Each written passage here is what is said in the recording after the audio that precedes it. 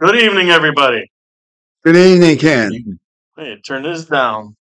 Too much audio. Well, we made it. Believe it or not, we're late, but we made it. And so, welcome everyone to episode 521 of Line Upon Line, live from Cookeville, Tennessee.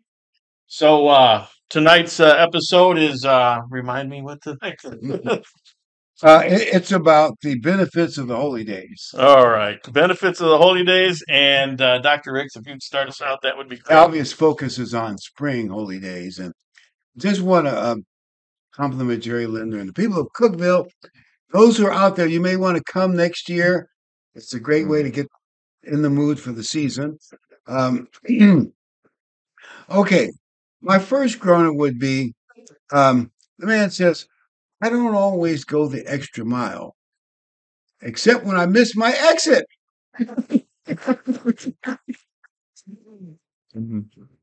Um, Now, this joke is dedicated by Mary Ann for Ann Lewis. The joke goes like this. A woman sees a roach in the kitchen. She's somewhat freaked out. And her husband scrubs the kitchen. He scrubs the cabinet, gets down and scrubs on the floor to, handle this great problem. His wife's impressed. She says to herself, and tomorrow, put one in the broom.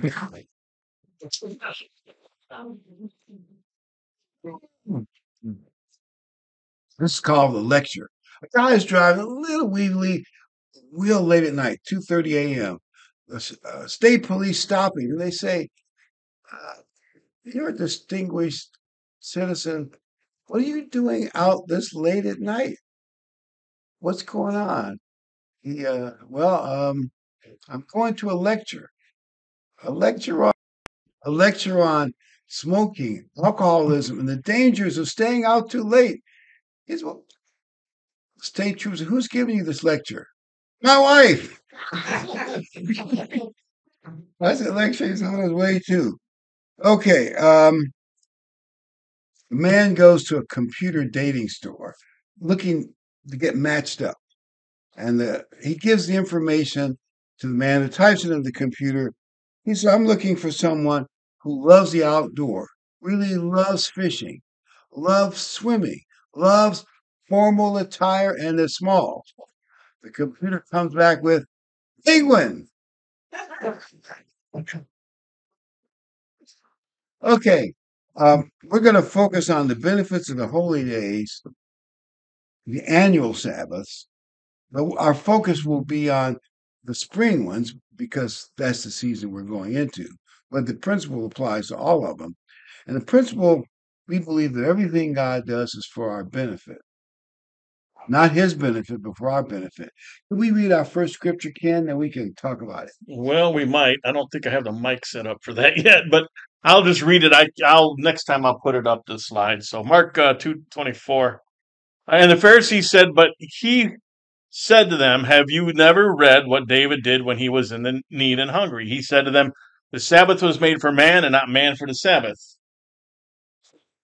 So can you take that principle and extrapolate for all the holy days? I mean, the Sabbath, I realize is a weekly one, but the annuals, the same principle should apply, right? Mhm. They're made for our benefits. What do you think, Chris? Yeah. I mean, you get rest, you get spiritual rejuvenation. It's always very beneficial every holy day, whether it's unleavened bread or the weekly Sabbath. Yeah, and it's good. And I believe the Passover and unleavened bread really benefit us Mm. if you think about it. Um, would you read John 14, 16, and 18? Okay. I'm going to give it a shot here. That ain't it. PowerPoint. That still ain't it. All right. And I will pray the Father, and he will give you another helper, that he may abide with you forever, the Spirit of truth, whom the world cannot receive, him, for he dwells with you and will be in you. I will not leave you orphans, I will come to you. And I would argue that you can deeply keep the Passover you will automatically be closer to Christ and the Father, and that'll benefit you. What do you think, Ken? I'm. I didn't hear. Working on getting it straight. So Oh, that's right. it's slack here. Yeah. But that Passover does, the more you get into it, the closer you get to Christ.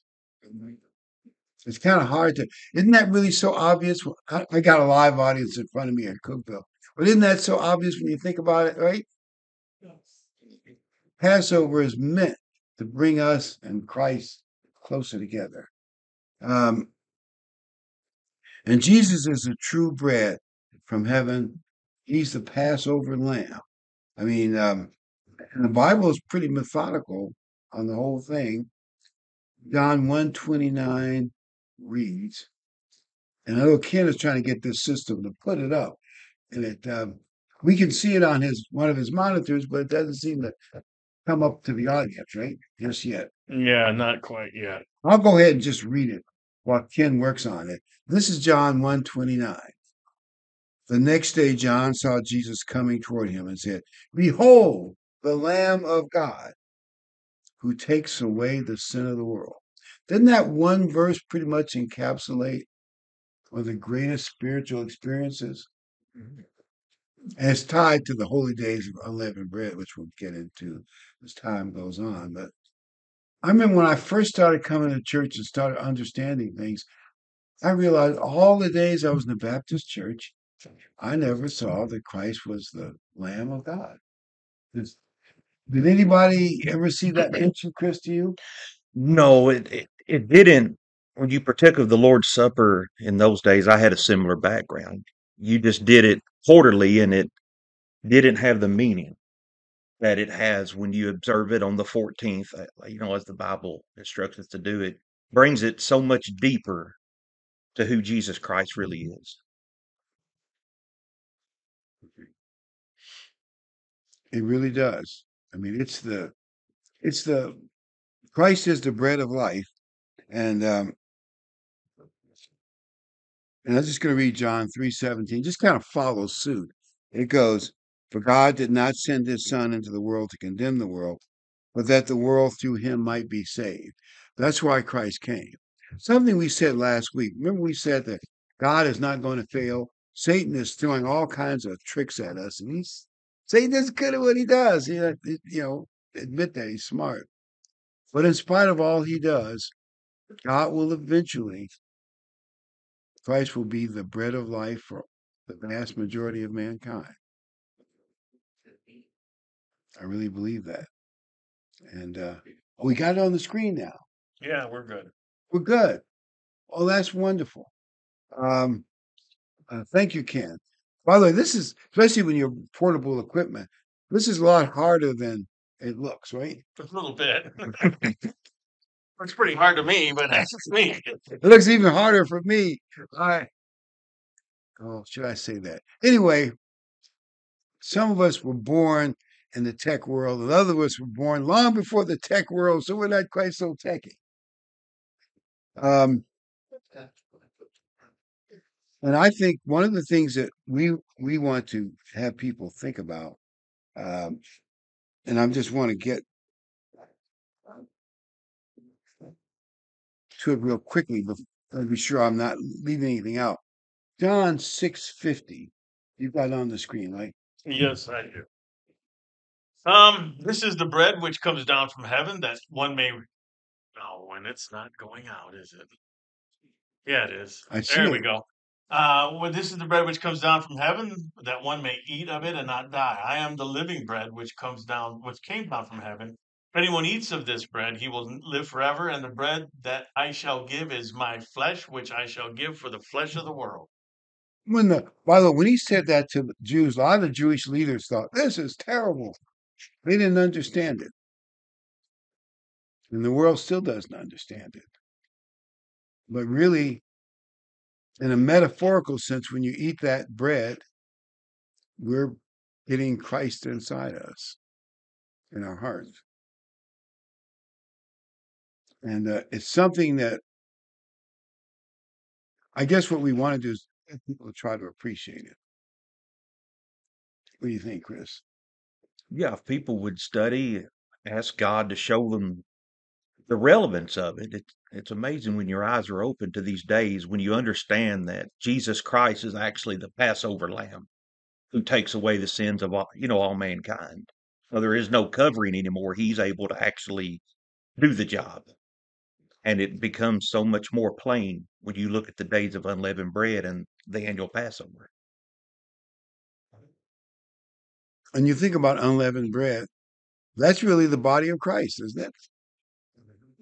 The Lamb of God. I mean, it's really clear, but I never saw it many years ago. No, me either.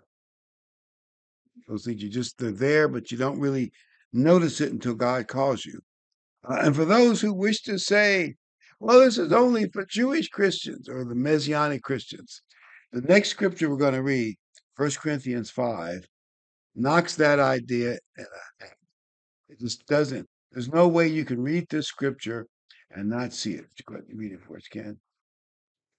Therefore, purge out the old leaven, that you may be a new lump, since you truly are unleavened. For indeed, Christ our Passover was sacrificed for us. Therefore, let us keep the feast, not with old leaven, nor with the leaven of malice and wickedness, but with the unleavened bread of sincerity and truth. When Paul said to the Gentile Corinthians, keep the feast, he meant Easter.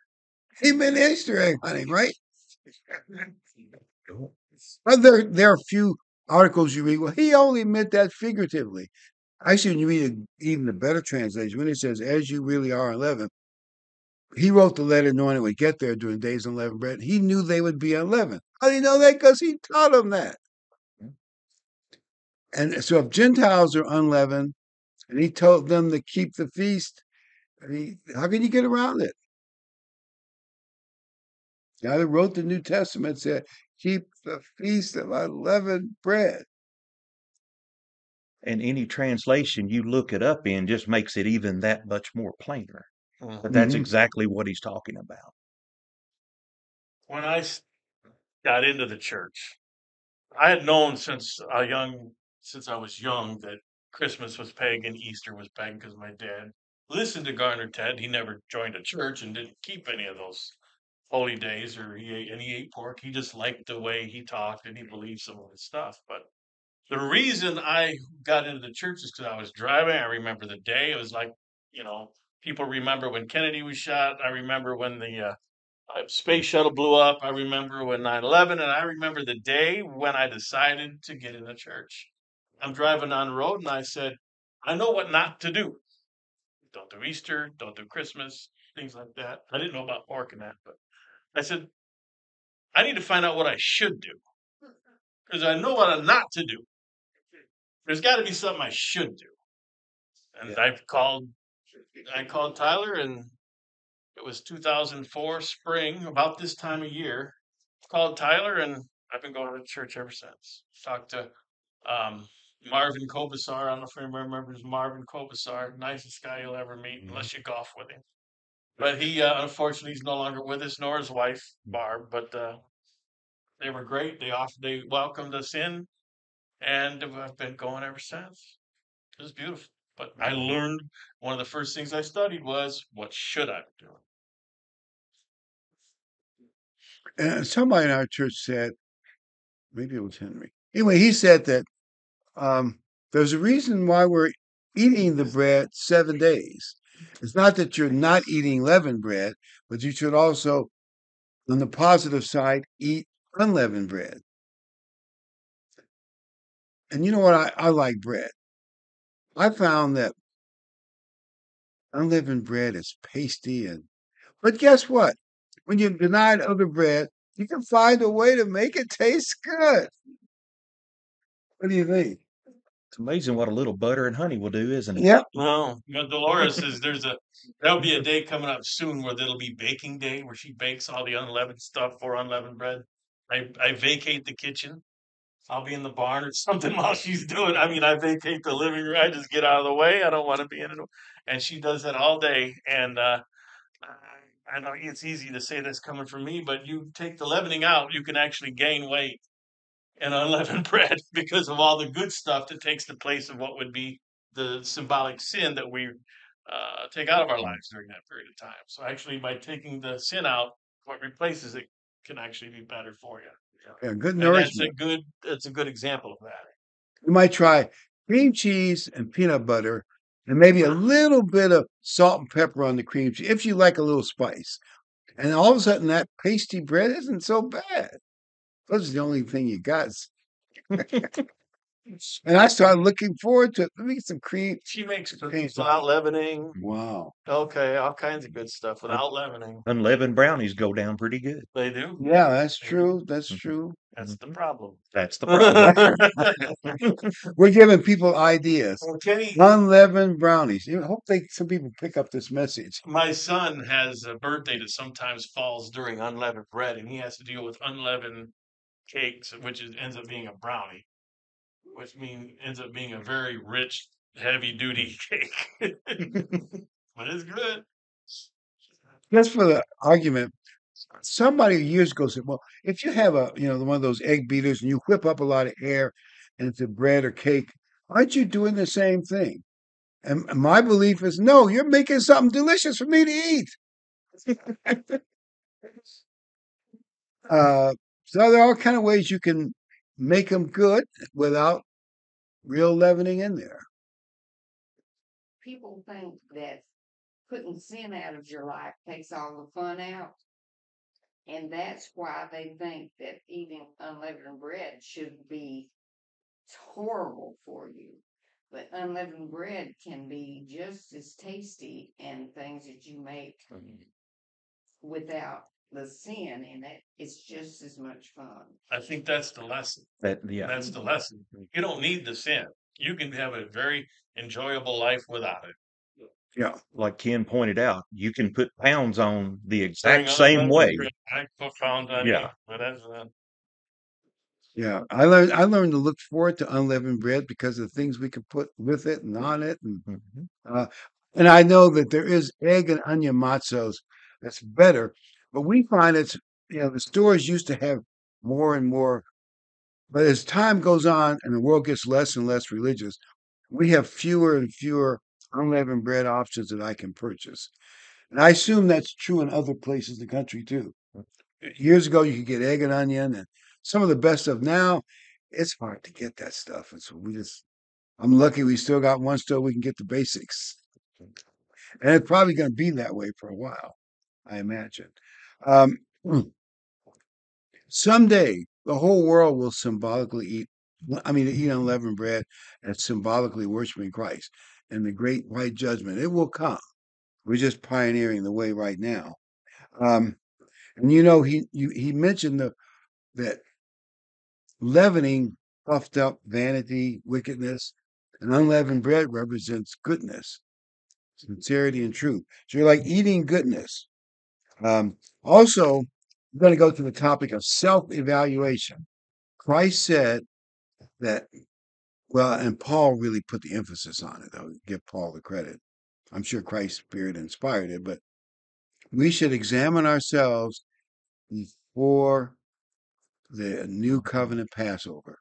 Apparently, the Corinthian church was so out of control, there were people, according to the commentaries, had to be carried out drunk and other bad behavior in the Passover service. Paul said, that's why you're all in so much trouble. And in a way, it's a good thing that church was so bad. Think of what we would not know if it weren't for First and Second Corinthians.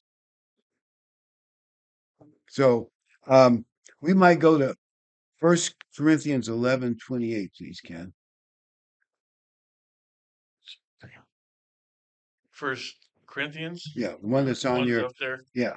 All right. But let a man examine himself, and so let him eat of the bread and drink of the cup.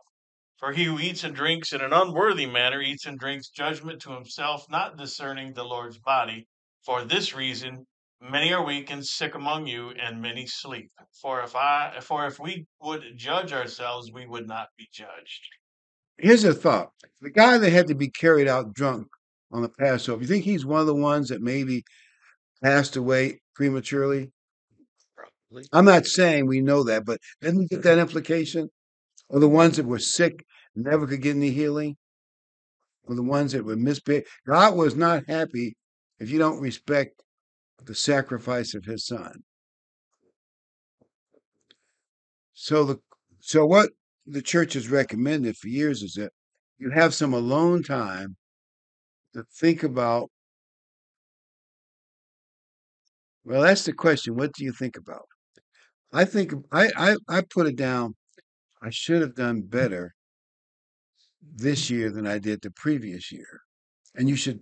I realize that's not human life. You go up, down, but you want a mostly upward trajectory. You know, going up and up and up. I'm looking at the screen, trying to make it where you can see it on the camera, but that's what you really want. So when you don't see that, or however you evaluate yourself, you realize how much you need the blood of Christ. What do you think, Ken? Now that you've been in the church for like, let's see, is that 20 years 20 now? years. You're Yeah, a 20-year man. 20 years. So And that self-examination is still very useful. every year you hope you've done a little better than last year. You hope you've done a lot better, but I'll take a little better at this point. The if you look at the apostles, they got to a certain place in their own times, and some of the prophets, they got to a certain place. I'm not there yet, but we should be working towards there at all Mhm. times. Yeah, so very true. When things don't go right here, I'm really not there. It's And Chris, you've been in church less than 20 years, right? Less than 20, yeah. So as a newcomer, what are your thoughts? It's to me, it's vitally important to self-examine yourself. It if you look at yourself, it keeps you in check.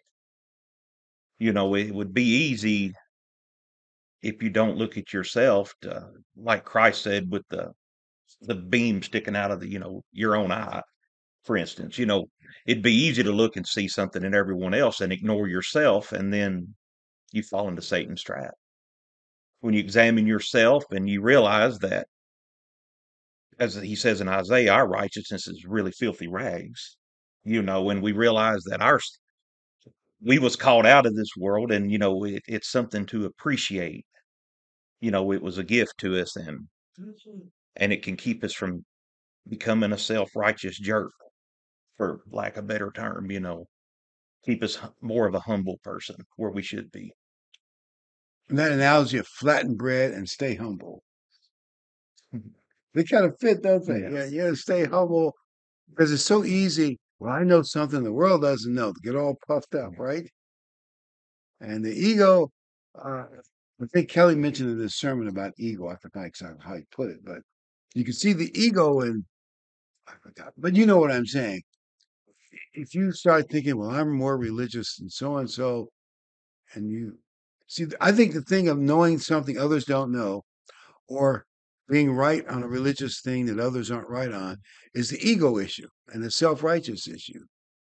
It's like Satan says, well, if I get you in the decadent trap, that's wonderful. But if I have to get you in the religious, self-righteous trap, I'll settle for that also. Whichever one fits. And but I think we know some of Satan's devices. Would you agree? We're getting a little smarter. And there's a guy, I won't mention his name because it'll probably get us in trouble, but he's on there waving his finger, demanding more money of his people, and he's an apostle and saying outrageous things. And I'm thinking, wow,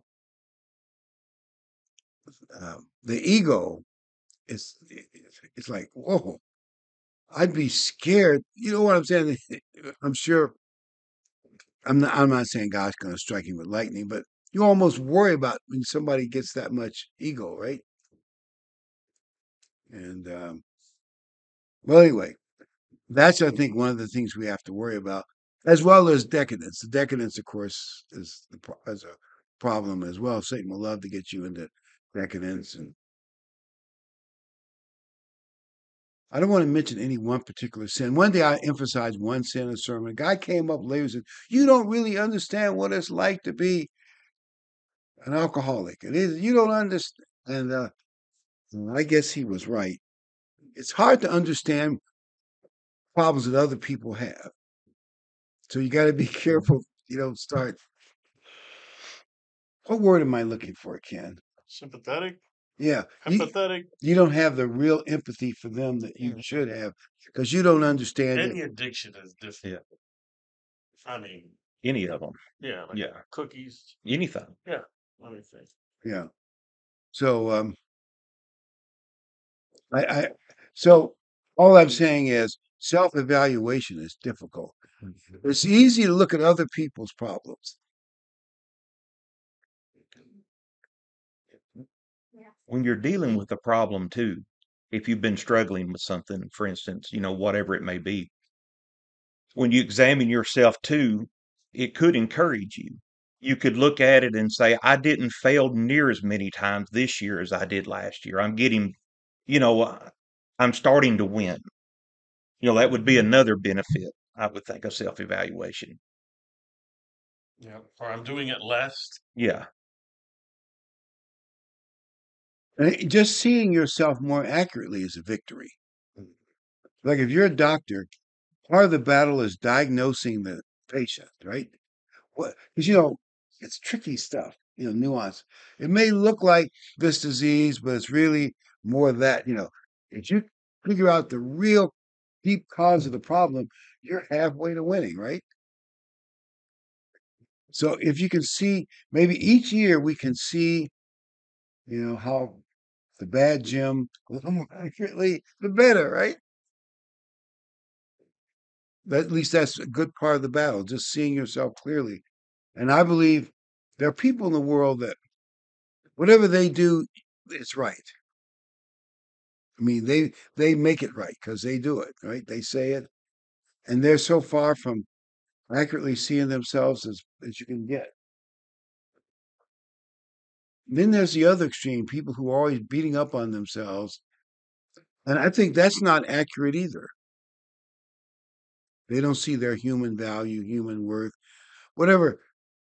Even if you're, and I mean this respectfully, even if you're just a general worker, you have no particular talent for plumbing, electrician, carpentry, all those other townspeople have engineering.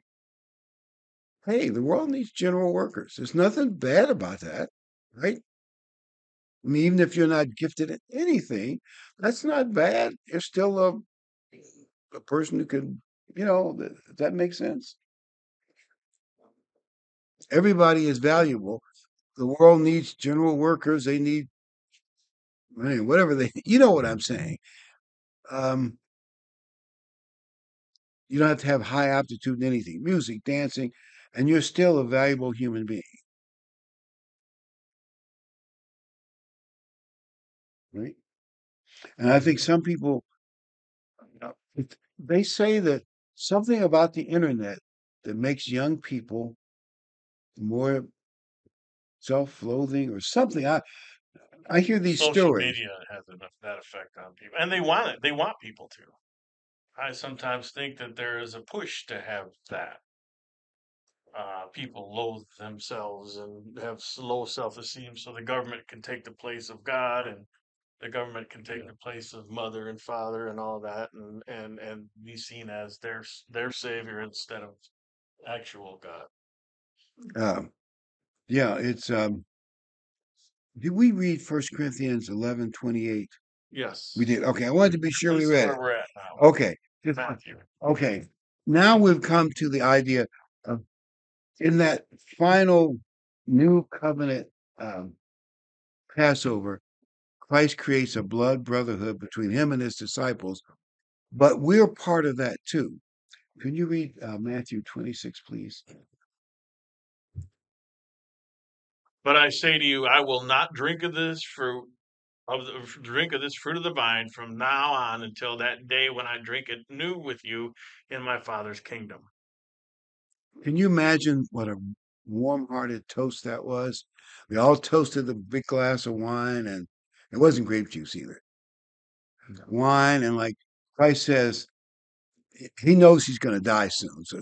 And he's told them that, and they're sad. He says, even though I'm going to die, I'm going to be back, but I'm not going to have another toast of wine until we're back together in the kingdom of God. Who knew that'd be 2,000 years away? Wow. That must have been quite a moment, that final toast. And then there's the song that went with it, Matthew 26:30. Um, and I've heard some people debate it was psalm, but David's psalms were music and poetry. And even though we don't have the original language with this meter, and we don't have the original music, it's still beautiful. The 23rd Psalms, you know what I mean. Well, a lot of these Jewish experts say it was Psalms, I think 113 to 118. So it was a long song, and a lot of Jewish people knew it. But whatever it was, can you imagine them probably standing arm to arm, singing that song, and how much brotherhood they felt? That was quite a moment. Um, and most of us never had that kind of comradeship. Like, I've seen pictures of people on an aircraft carrier having a toast before they go off to fly, especially in the Battle of Britain, because I believe those guys knew that 1 in 4 would not come back alive every time they went up, at least during the heart of the battle. But they were kind of celebrating their brotherhood with each other, though they were going off to die. That's that's the kind of brotherhood that Christ had with his disciples that night. Um, and what we think is that when we do the new covenant Passover, we celebrate some of that comradeship.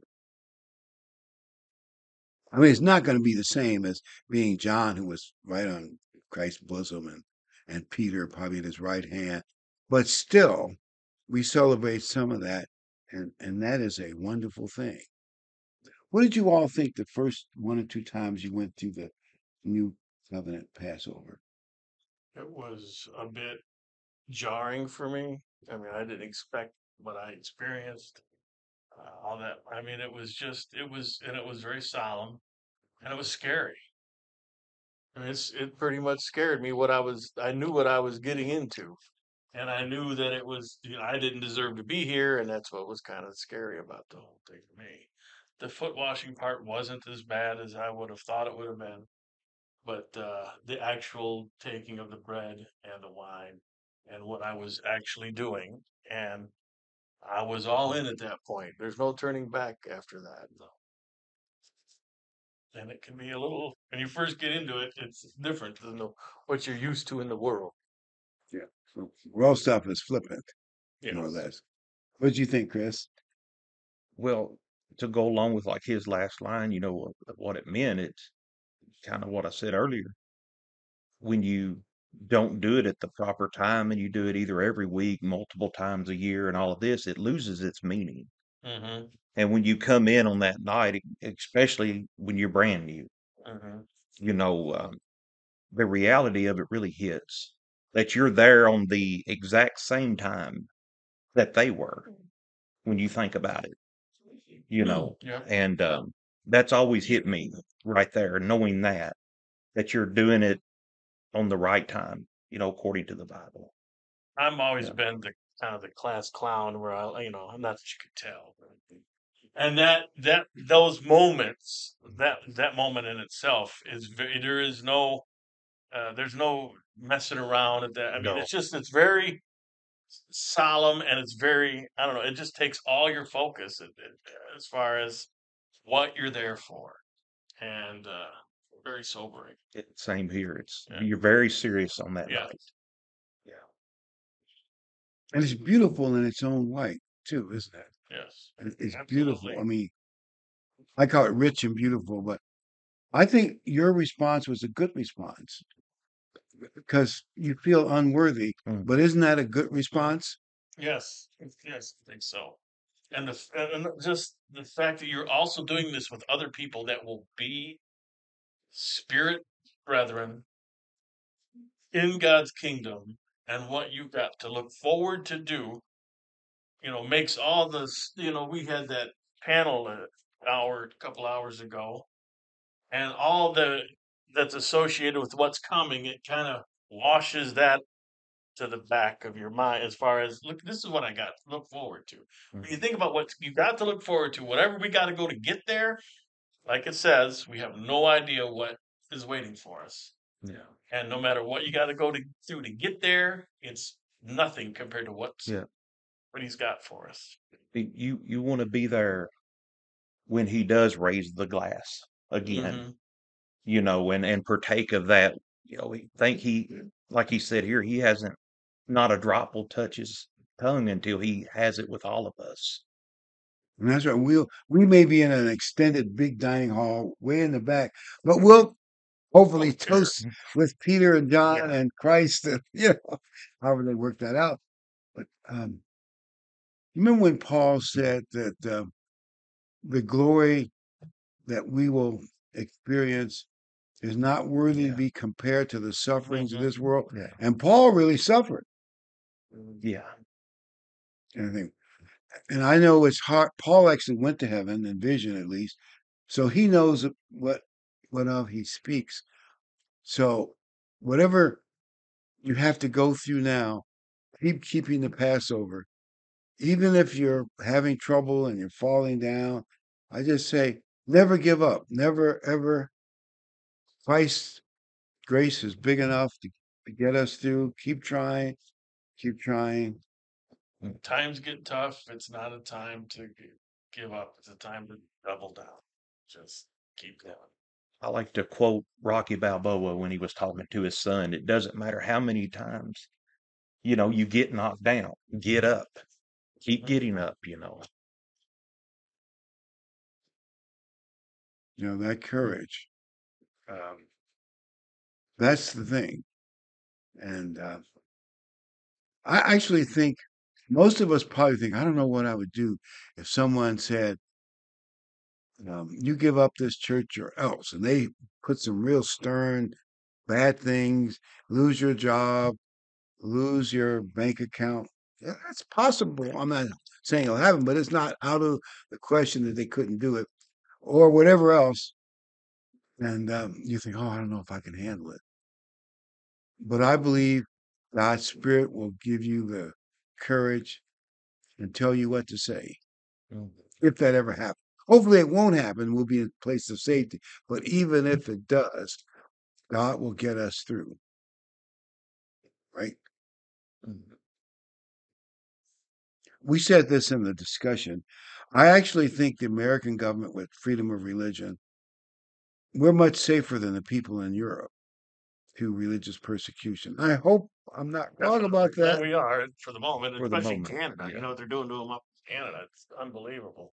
I've heard stories like you couldn't believe what they're doing. They're freezing bank accounts. If you preach certain things or support certain things, Eventually, what we teach will will be scrutinized globally. Eventually, we know that. yeah. I'm not worried so much about the American government, although they may screw things up.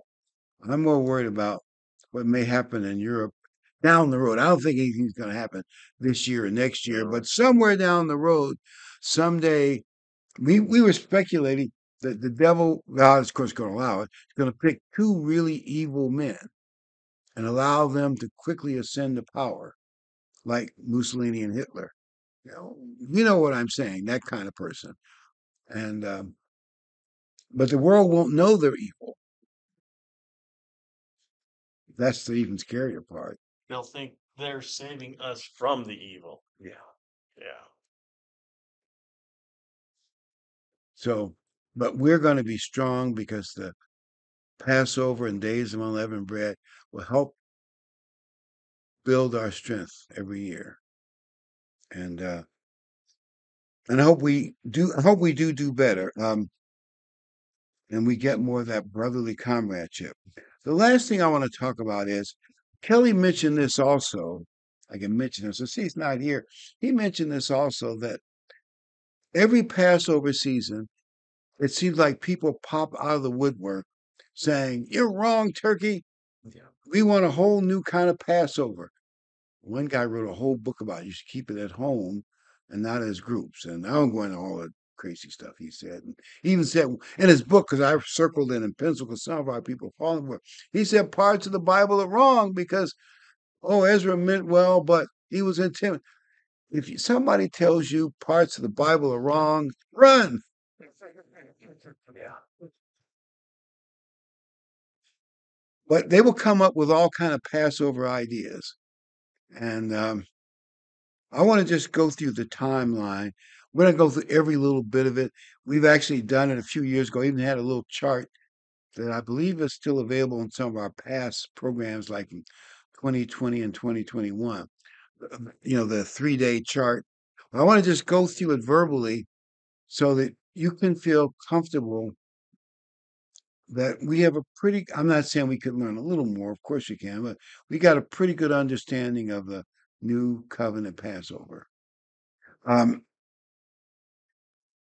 First of all, on the 14th of Nisan, uh, that's when the Jews are supposed to kill the lamb, and the evening sacrifice was 3 to 4. That's the evening sacrifice.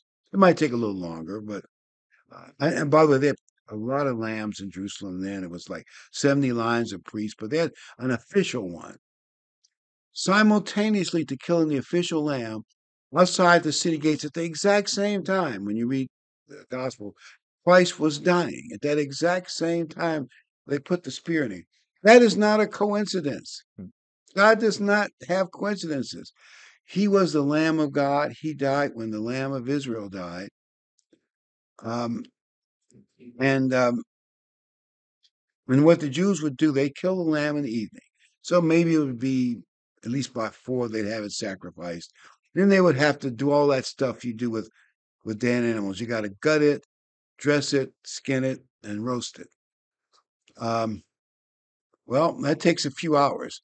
The sunset in the Middle East is roughly 6 p.m. So they'll have it done or shortly thereafter, 6 p.m. So when they eat it, it's the 15th because days start at night. So it's the 15th. So the Jews eat their Passover on the first night of unleavened bread, the 15th. So the question people say, well, how come Christ didn't do that? And let me just let's read Exodus 20:12, 6 and 8 first. Then we'll talk about why Christ did something different. And you shall keep it up until the 14th day of the same month.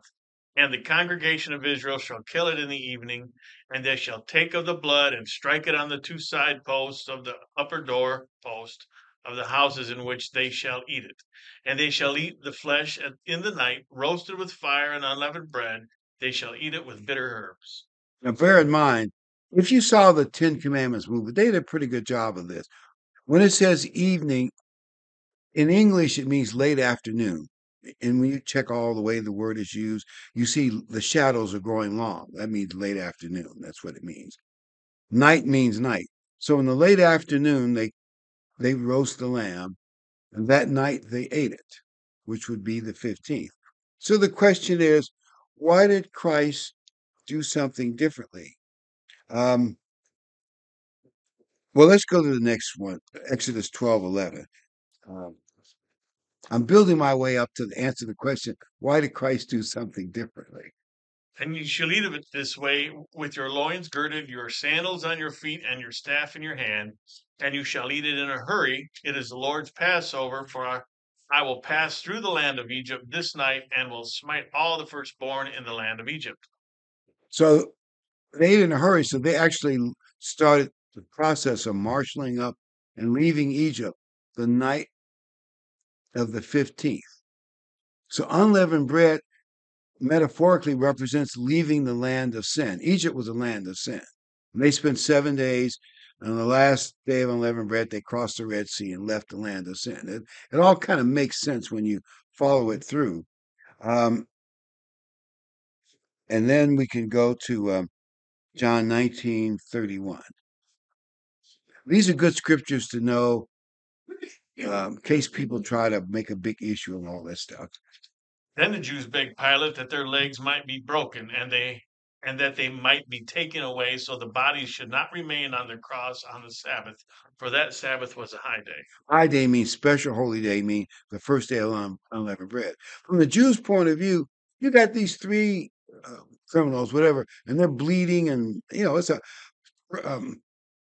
you got to admit this is a bloody process, being on a stake and all that blood and gore. And they said, we want to get this cleaned up and all this mess and removed before sunset, before our holy day of unleavened bread. So they did it.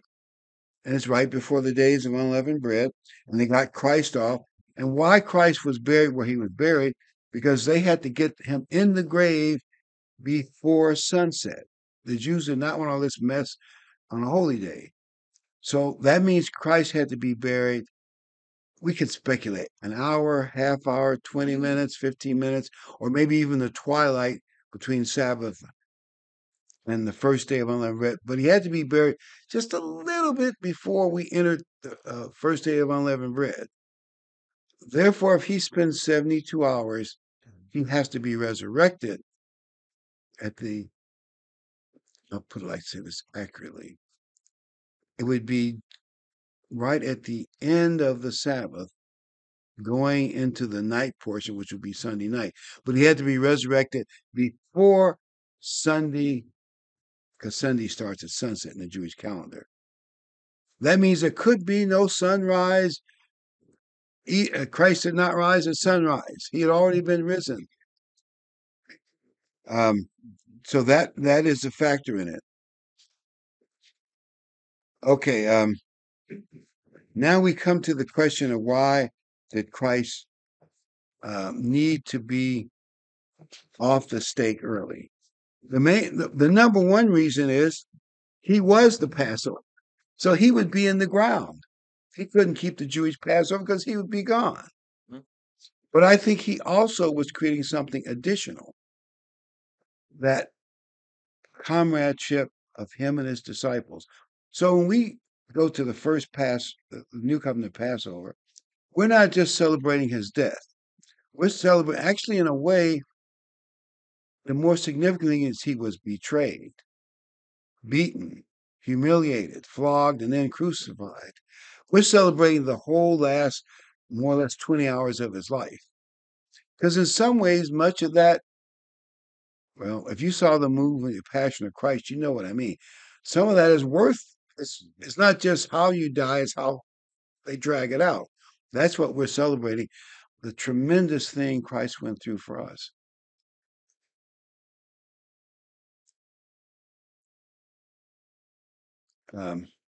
Any final thoughts, Ken? I think we pretty much covered This is kind of like a program that's not so much a fun discussion, it. No. but it is something people need to know, because they're going to be people telling you you don't need to keep the holy days, and or they want to change the Passover. We got the basics down. I don't see how you can change it. And there's a scripture where Christ said, "The only sign I'm giving you is the sign of Jonah. 3 days and 3 nights. You can't wedge that in any way. If he died Wednesday late, right before the Sabbath ends, Thursday, Friday, that means Saturday he's going to be risen just before the Sabbath ends. There's not a lot of wiggle room, is it? No. And there's the verse that says, don't do this. Don't have sunrise service. I forget what the verse is, but it says don't turn they turn their back to the temple, and they turn to the east and they worship. It literally depicts a sunrise service, Yes. entering worshiping Ra or whatever the sun god is, and they still buy the chocolate bunnies and Yeah. It was worded, let me show you an abomination. that's And, it was said, here are the people with their backs to the temple praying to the east, right. and as like I was like Dr. Rick grew up in the Baptist faith also. Hmm. And, I rarely got up to go with mom and dad. I did one time. And, people do it good heartedly, but unfortunately, it has its roots somewhere else other than Mhm. Christianity. I was even precocious enough. I don't know, maybe I was 8, 9, or 10, and we were dyeing eggs, Carolyn and I, anyway. And I said, what does all this have to do with Christ rising? Nobody had an answer. We just did it. And by the way, I love, at least I did at the time, marshmallow chocolate coated eggs. But nobody had an answer, and I just forgot about it until many years later. Nobody knows. I think there are some people that know now, because every now and newspapers will say it's man's pagan past, but now paganism is not bad. Does anybody notice that you'll see articles in the newspaper where, well, that's just man's tradition. It's wonderful. Paganism is not necessarily looked down on. It's worse than that. They have Satan clubs at high in schools now. Satan clubs. You got to let them have it because it's freedom of religion. And that's what they say. But it's country sliding so fast. It's accelerated. It's like it's falling off a cliff of you know. Yes, it is. Well, we probably don't have a lot more to say about Passover days of unleavened bread. We did mention in prophetic discussion, we might just throw this out there before we leave the air, and that is that earthquake on the East Coast in New Jersey. It may mean absolutely nothing, but it could be some new fault lines are going to be shaken up. Oh, God will let it get shaken up. So we will start having more earthquakes in more places. And we're already having more wars. Like there's like 1 million soldiers more or less fighting in Ukraine now, and war in the Middle East, and some minor wars, I think, in Africa and a few other places. But there's a lot of talk about war. Taiwan, what they may open up the Korean front if we get involved. I mean, that's the threat. Can you see wars, rumors of war, and earthquakes? If this becomes, see, the West Coast is part of that ring of fire. They get earthquakes all the time. But now, if it moves to the rest of America or maybe the Eastern Coast, we could see more or not. Uh, but if it does happen, we're closer to the end times, wars and earthquakes increasing, and religious deception too. There's so much misinformation out there. It's and do people really care about the truth anymore? Mm-mm. They all have their own truth now. Their own truth. That's so true. Well, there's a scripture in Isaiah that goes with that. I can't remember exactly where it's at, but it says, "Let us eat our own bread and have our own clothing." I think, but let us only have your name. Hmm. In other words, let us do everything our way, but put your name on it. And we're seeing that. Well, there's a reason there's hundreds of denominations, if not thousands, all teaching something different. There's even a scripture in Isaiah. It goes, "Let us eat, drink, for tomorrow we die." And the implication of that is we know we're not going to repent. Bad things are outside the gate. We know we're not going to repent. We don't care. Let's eat, drink, and be merry because it's almost like we resigned ourselves to evil and destruction. Sounds like a quote out of the '60s hippie movement. Can't be with the one you love, love the one you're with type attitude. Yeah. So Teach your whatever. parents. When you heard the song "Teach Your Parents Well," you had to know things weren't going well. It was gonna end. It was gonna end bad. Yeah. I remember um, this Cookville meeting is really nice. Maybe a few more of you can make it next year. I'm sure there'll be information about it coming next spring. And I want to thank everybody who held on to watch the program. I think as I said, this may not be such an exciting program, but I think this is the kind of information that we need to hear every year. Mhm. Oh, we had a lot of people stick around. We started like 10, 12 minutes late, and I was getting messages, "Hey, you're late." Yeah, I kind of got that. Working on it. And I understand them doing that. You never know, something could be wrong, and I don't see it at my end. But we had this over 60 some viewers concurrent peak, and then we've had over 100 people come in and out. That's just on YouTube. That doesn't count the other 4 locations we stream to now, because we stream directly to the church Facebook page, Line Upon Line Facebook page. We stream to Rumble if you want to watch it there, and we stream to X now. So wherever you want to consume this, you can. So, and if that's it, I'm going to say good night and hope the intro plays. So, good night, everyone, and we'll see you back here again next Friday when everything at home works just like it's supposed to. So, good night, everybody. Good.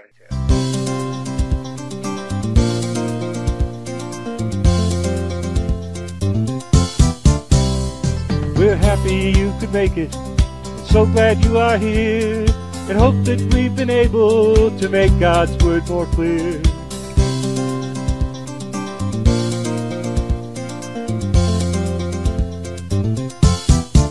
Until next time, may God be with you in everything you try. But for now, till next week, we have to say goodbye.